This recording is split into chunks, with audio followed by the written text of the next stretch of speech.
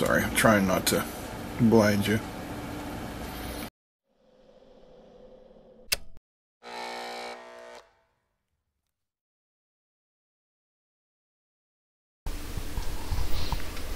Hey, what's happening, guys? Today we are going to take a little journey and build a PCB ruler. Well, actually I've already built the PCB ruler, but I just want to show you how I did it and the different levels we put together. And of course take a look at the finished products, or product rather. Well, products, I ordered 15 of them. Although I guess it's just one product I got multiple parts of, right? Sometimes I just can't talk. So this video is brought to you, and me, and all of us here, by PCBWay. You know, I've been using them to get my PCBs manufactured. And one of the other services that they offer here is PCB assembly. And they do offer a turnkey assembly process, which means you supply the drawings and a parts list, and they will put it together for you, whether it's surface mount or through hole.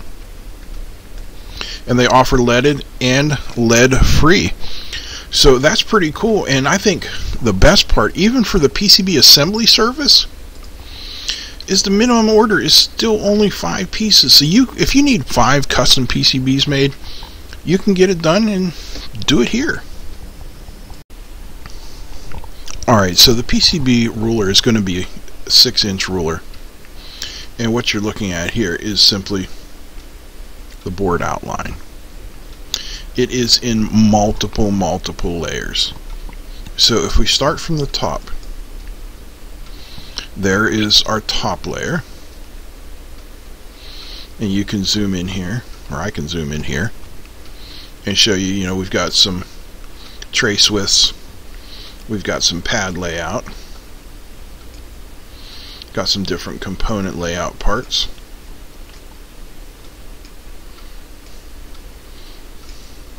and one of the things I want you to see how I click on this and it is in different parts. Each one of those is drawn out specifically and measured, just like here. That way we can keep everything the same size, and it works out okay. So that's the top layer, and then here is our top silk layer. Let's put the top layer back with it, and then when we zoom in here, you get an idea of what we've got going on for the top layer. Now, there's no schematic for this. This is all done with the PCB layout part of the program. You can see our different size: SOT 89, SOT 223. We got a couple crystals, QFN, QFP, SOP, SOIC. Even threw in some symbols here, so you can tell when you're looking at an LED, which is the anode, which is the cathode. You know, there's the flat part, stuff like that. Trying to keep it useful, you know what I mean? But there is a lot, there is a lot of information packed on here for sure. Alright, so let's look at the bottom layer now. Where are we at? Bottom layer. Come on, brain. Bottom layer and bottom silk. So if we zoom in here, you can see what we've got on the bottom. We've got some other packages. We've got our logo.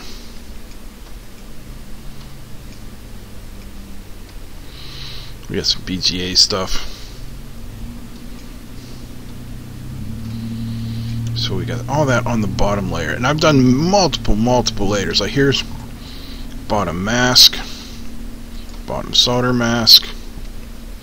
Then we throw in the top layer, top silk, paste mask, solder mask, and then finally,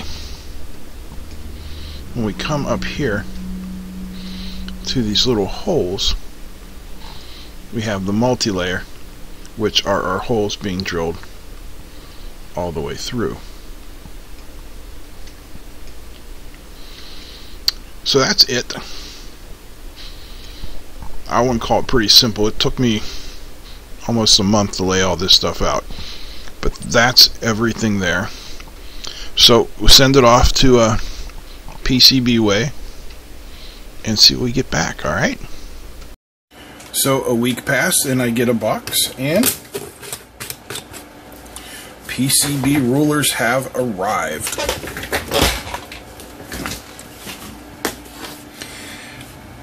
I don't know if I like the black solder mask on them or not. But here we have them. And we can zoom in and take a look. So here's our top side. I think it's looking pretty good. Again, I don't know that I'm thrilled with the black solder mask, because it kind of makes it hard to see some of the things I had put on different layers. So I might redo this with a different solder mask. There's the back side. Somebody shot the bear through the head. But what I want to show you is, see what the problem with the solder mask. You can see our measurements here.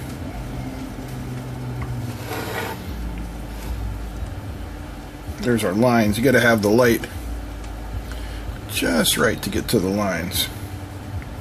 But let's bring this up here. We'll get as close as we can.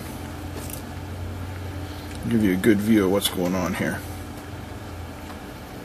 So starting from the left, we have our trace widths. Then we have our SMD pad sizes.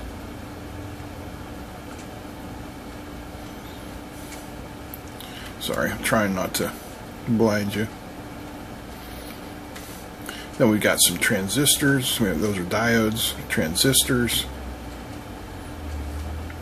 crystals, oscillators, some package sizes, even a little bit with font sizes. Then if we flip her over, there's our happy bear. And there are some more package sizes.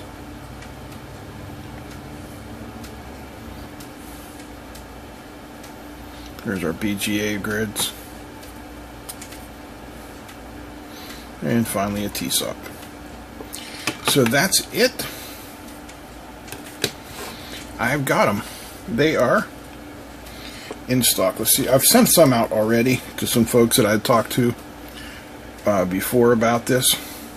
How many do I have left? 1, 2, 3, 4, 5, 6, 7, 8, 9, 10. I'm going to get some more of these in.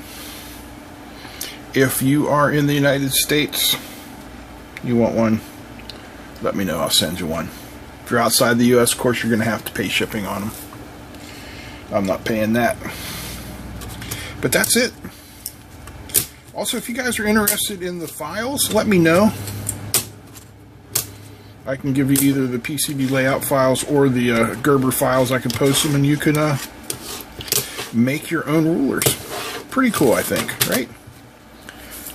I mean, it seems to be the thing. Everybody has them. Arduino versus Evil made a ruler. Adafruit has rulers. DigiKey has rulers. So Learnelectronics should have its own rulers too, right? Right.